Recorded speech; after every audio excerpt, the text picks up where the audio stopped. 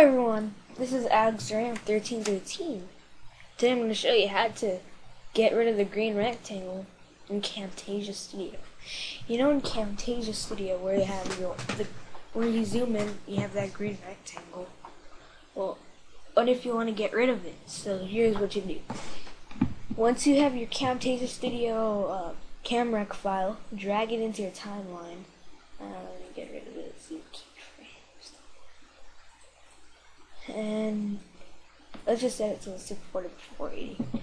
Okay, once you've done that, first do the audio enhancements. Now go to Tools, Options, go to Zoom. Apply zoom in pan hints will be checked. Uncheck that. Now click OK. So select whatever section you want to zoom in on. Let's do right there. Zoom in pan and zoom. Alright, my widescreen tutorials, I didn't maintain the aspect ratio, so just zoom in. It'll be the same thing if you don't maintain the aspect ratio. So do something like that.